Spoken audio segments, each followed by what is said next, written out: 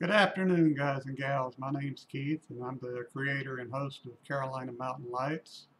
And for the past few weeks, I've been working on a project that I finally got to the point that I'm able to release it and share it with you guys. And this is a 31-inch WS2811 compatible 3D printed snowflake. Yes, that's a mouthful. But as most of you know, you can't print a 31-inch object on the standard home 3D printer. So this is broken down into two models. First model is the centerpiece, the hub.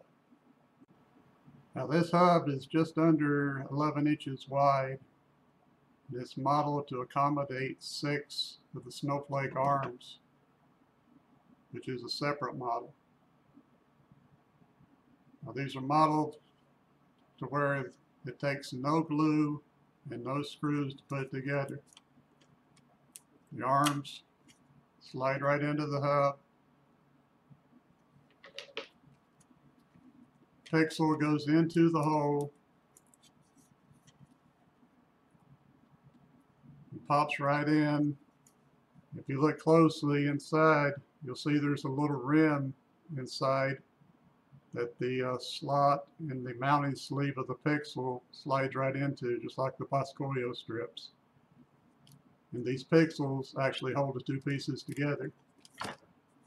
And when you get all 6 arms installed into the hub, it looks something like this. This gives you an idea of just how big this snowflake is. A couple things you should be aware of on this. Number one, if you decide to print these, you should use a minimum of 20% infill on both pieces.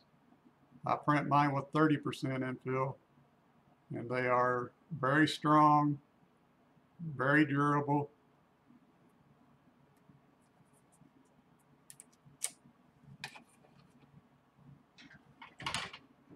Also on the snowflake arm, you're going to see right here, there's a little tab that I've added to it.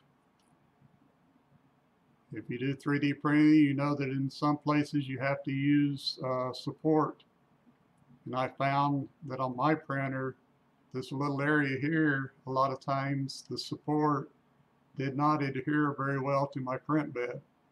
So I added this tab to the model. So whenever you print it, this tab is only a 1/64 of an inch thick. So it breaks off very easy right along with the support material. Now I guess this is a good time to mention that these two models require a minimum of a 300 by 300 millimeter print bed. I know a lot of you have smaller print beds than that, and I'm sorry for that. I modeled this for my printer. I have the ANET E12, and they fit just perfectly on the bed of that.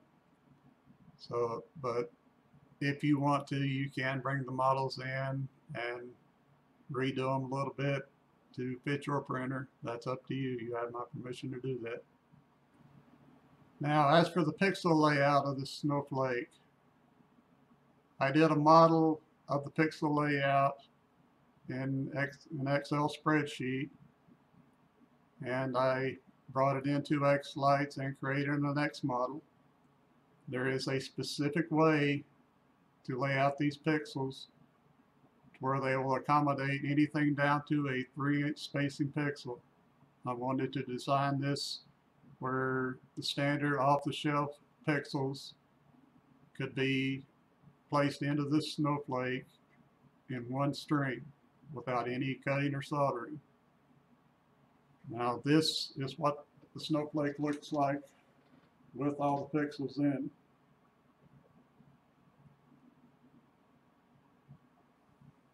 Now when you open the zip folder that I've put out there on the 3D printing for Christmas light enthusiast group, you will find these two models in STL format.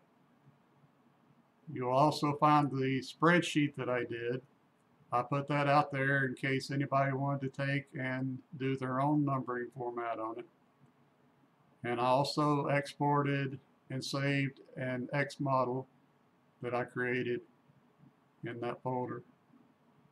So this is pretty much set up to where you can import those models into your X Lights. You can 3D print this and put it together. Everything's ready to go for you. So it's nice and simple.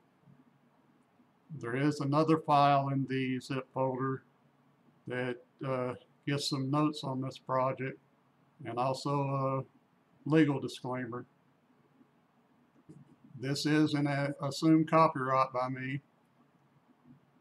You do have permission by me to use this model for your own purpose, to change it and modify it as you see fit, but you do not have the permission to use it for commercial use or for profit.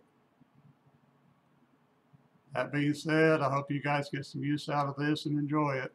Thanks for watching.